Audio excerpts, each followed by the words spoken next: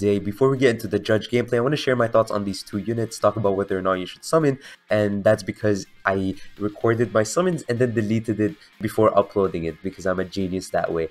And I'll keep this as brief as possible just because I want to go back to keeping up with the situation in Ukraine. Of course, it's terrible what's happening there. The people are suffering. The people in Russia don't want this. The people around the world don't want this, but it's terrible, and I really have no idea how to express the way I feel about the situation, but I do want to, stay up to date, and I hope things work out for the Ukrainian people, and that something bad happens to the person at the top of Russia. Let's keep it that. Let's keep it that. All right. So summary of my summons: I did spend 150 gems, and I got Judge and Green Kid, which was pretty cool because my Green Kid was only level 90, so now he's 95. I also bought the $50 ticket, and I got a Soba mask and Monster Chopper. So that's really cool because I didn't have Monster Chopper before. Now, should you summon? I would say no. And the reason why is because these units are not necessarily beginner friendly. So yeah, I got Judge to 5-star. Of course, if you guys saw my post earlier today at 2,200 frags, now I have 1,800. That's because I gave Judge 400 frags. And now I'm going to do gameplay. But after the gameplay, check the timestamps. I'll do my review on Soba mask and Judge and explain why I don't think most people should summon. But overall, my thoughts is that they're good units, but not for everyone. Alright, so enjoy the gameplay, and then if you want to hear my thoughts on the units, it's going to be at the end of the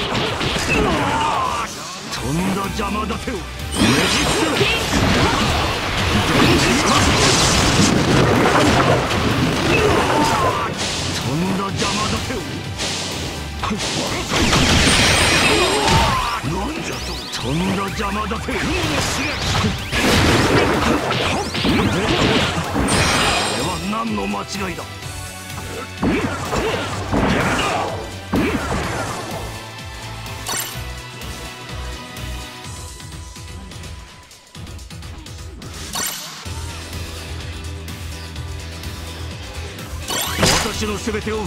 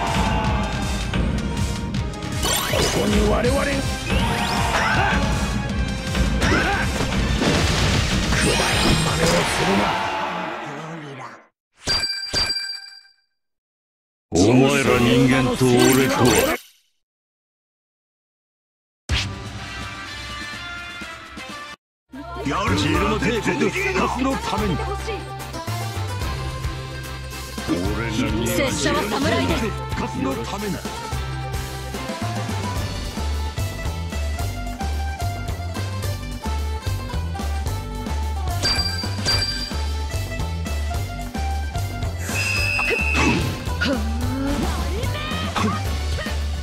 科学は戦争で進歩する。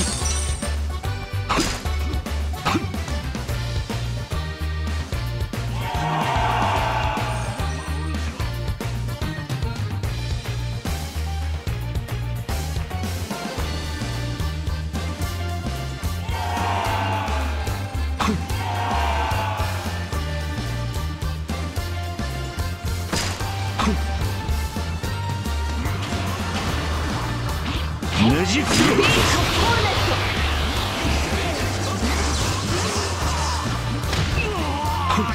電磁か。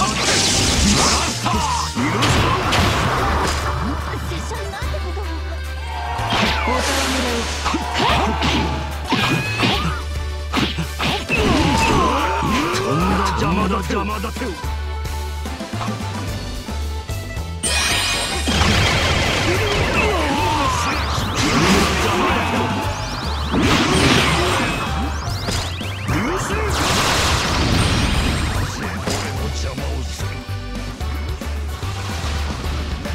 ねじ伏せろ。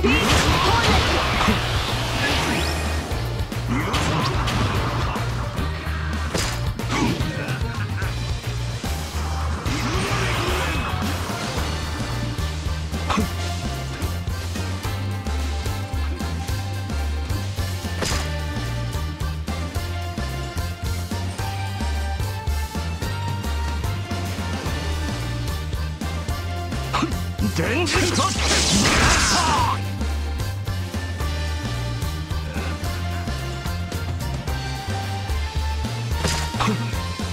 ねじ伏せろ。ピンクコーネット。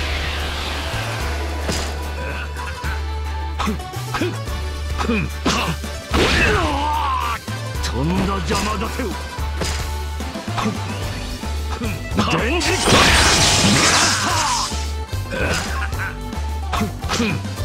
あれは何の間違いだ。っ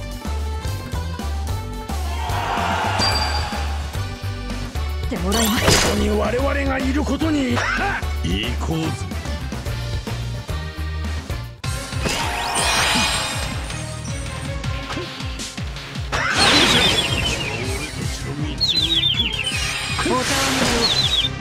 来い。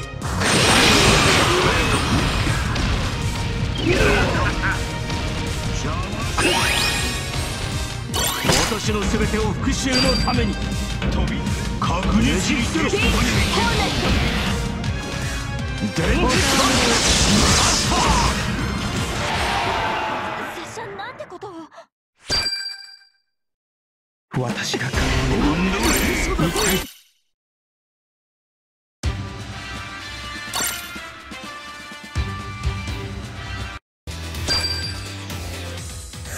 死んでたまるか。遅れを取るな。バグワーム死んでたまるか。死んでたまるか。科学は戦争で進歩するわけない。そんな邪魔だてよ。とんだ邪魔だてよ。ついてこれるか。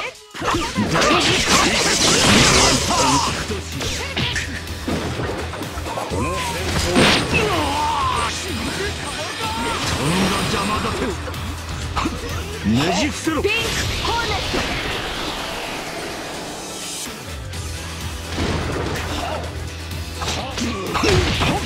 電磁ショット。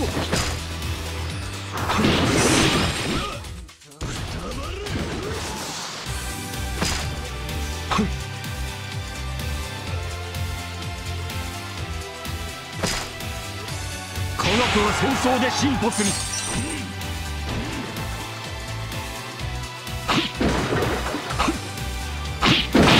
電磁ショット。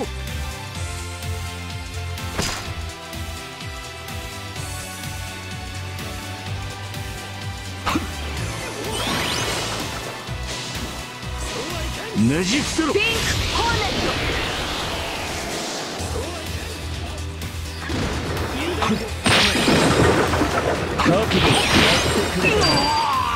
とんだ邪魔だてよ。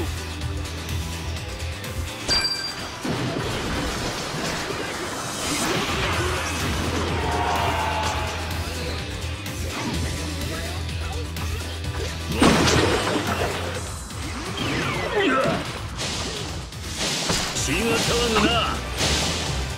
電磁気とんだ邪魔。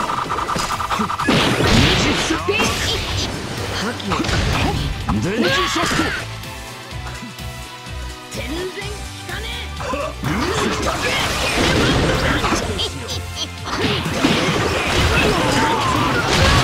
邪魔だてよ。え。全然効かね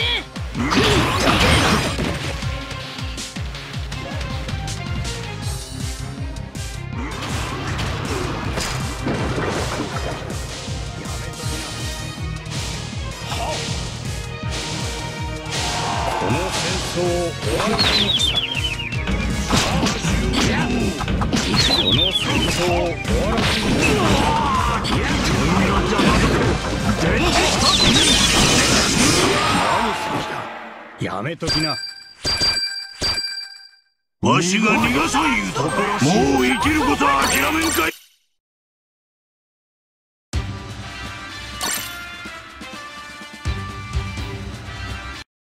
見せて。この子は戦争で進歩する。え。遅え。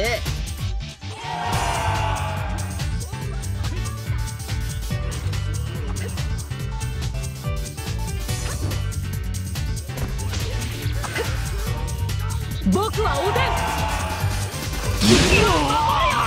とんだ邪魔だてよ。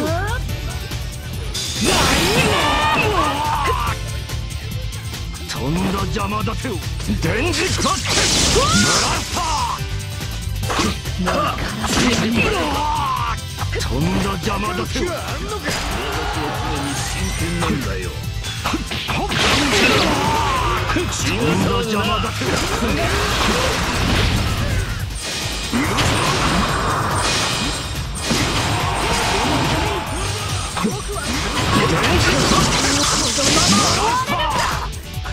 ねじ伏せろ。とんだ邪魔だてよ。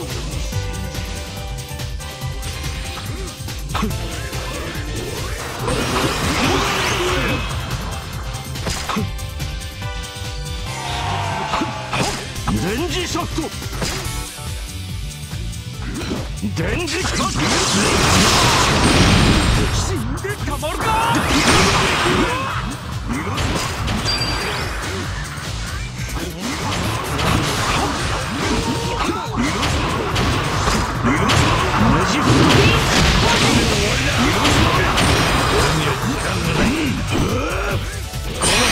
戦争で進歩する。拳が今。電磁気と逃げろ。このままじゃ。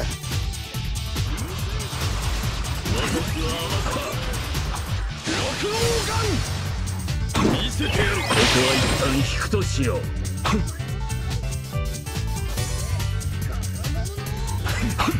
俺とこっちの道を行く。じゃな。とんだ邪魔だてよ。3秒やるか。ねじ伏せろ。と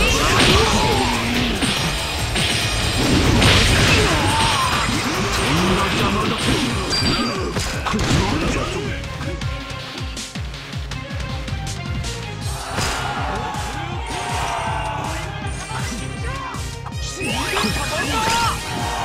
電磁気と死んでた。ここに我々がいることに。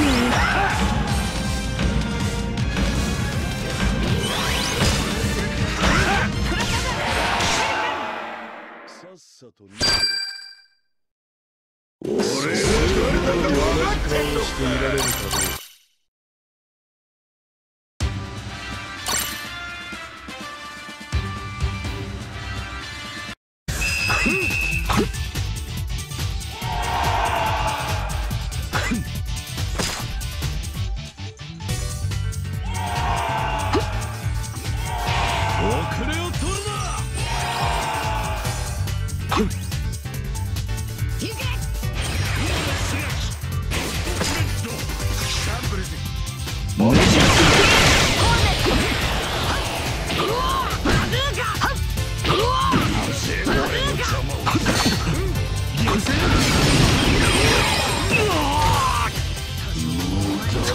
邪魔だけを。と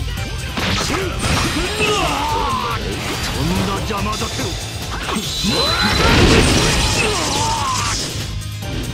とんだ邪魔だけを。電磁ショット。科学は戦争で進歩する。僕は逃げ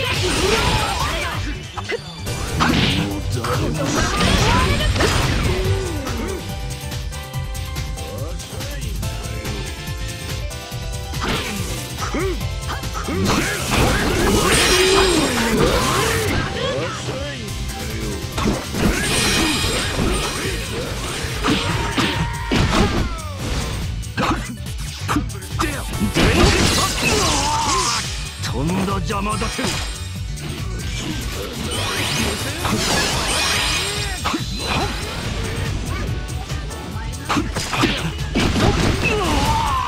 とんだ邪魔だけを。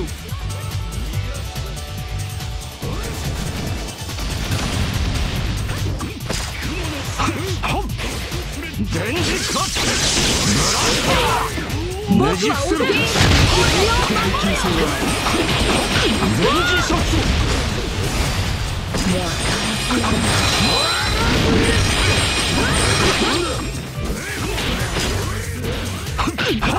電磁ショット。電磁ショット。流星。多少似ていば耐久性は。とんだ邪魔だけを。電磁カット。ブラスター。ステルス。電磁ショット。ねじ伏せろ。電磁ショット。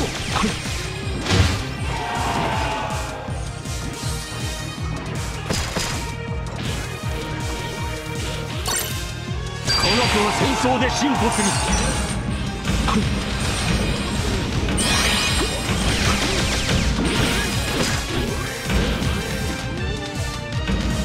科学は戦争で進歩する。見事だ。お前も倒せないだ。酒が進む。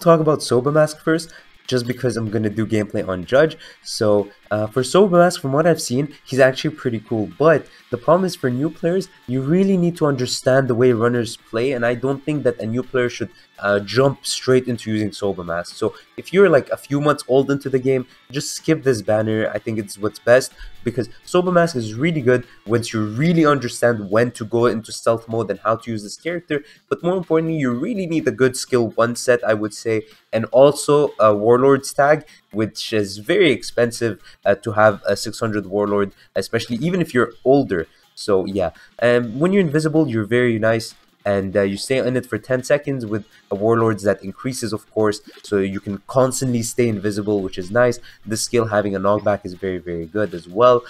You also have this defensive shield, which can help you tank a bit, and also stagger the opponents that attack you, which can help you run away and stuff, and disengage. But also after your skill 2, you get the stagger effect, which allows you to fight better, which is very, very nice. You have some capture speed, of course, and once you finish capture, you of course are not invisible anymore. But if you have your skill 1 set and you have like medals that allow you to get your skill 1 when you capture a flag, you can go back to invisibility instantly, which is very nice. Of course, when you capture, you get back your shield and your skill 1 faster. Of course, that's like you see the build up, which is go invisible, capture a flag, go invisible, capture a flag. It's very nice. Also, if you perfect dodge, you also go invisible, which will allow you to fight, but more importantly, run to another flag and stay hidden, which is very nice. And of course, when you're losing, you get your skill 1 faster, which allows you to go invisible and allow you to go back for the win. All in all, I think Sanji is a very, very solid unit. The fact that he doesn't have heals is the one thing that holds him back, but I think, you know, that Once you look at the good stuff that Sanji has, he's very good to established accounts that already have warlords. You know, people that are top Golden Week players probably can benefit from him and stuff like that. So we're going to talk about Judge. Judge is the one I've used, and I think Judge is a very, very strong unit. The fact that his skill here stays for a while, 20 seconds, you get the Reiju just constantly spamming, and you can keep it at pretty decent range, and the opponents might not see it, and it removes their attack buffs, which is beautiful. This skill also will nullify shock, will shock, and if they have nullify shock, it will deal more damage. It also has a knockback, which is great on defenders, of course. Also, in your first hit of a normal, you have 10% chance to shock. In your second hit, you have a 15% chance to shock. And on your third hit of the normal, you knock back enemies, which is very nice. He doesn't have knockback heals, but still very, very good. Also, after you use your skill 2, you have this thing like Queen that allows you to stagger, basically, which means that you can fight as you get hit, kind of thing, and it's very good. Like, when people have this, they feel much, much better to play, right? Sanji has this, of course. He has also damage reduction in his area, and 50% or more HP, you get another 30%, so that's 60% DR. It's not too bad, but it's not fantastic either. Also, when you attack an enemy with your skill 1, which is Reiju, again, like I said, you remove their attack buffs, but you also increase their skill by 15, which means they can't instantly cast it, or if they have a long skill, they have to wait even longer. And finally, when you get knocked back, you heal, which is very, very good, and you get an attack buff, which allows you to deal more damage. All in all, I think they're very solid units, but if you're newer to the game, I would recommend skipping, just because they're more advanced and still not too broken, I would say, right? I'm sure that when you see gameplay of Sanji, you might go like, oh my god, he's so good, but remember, gameplay is always cherry-picked, and there's going to be some bad games, some good games. There are much more basic runners and defenders that you can go over and have a good time with. So my personal opinion is to skip, especially because their tags aren't the best, right? You only get a New World Defender for him, and maybe they will add the Germa 66 effect later on, but you can obviously assume that it's not going to be easy to max out. And here again, Strat Pirates New World Germa is not bad for greens, because greens is not the best, but this is not very important really. So all in all, I'd recommend skipping. They have decent medals for themselves, but that's pretty much it, and it's not that great overall. And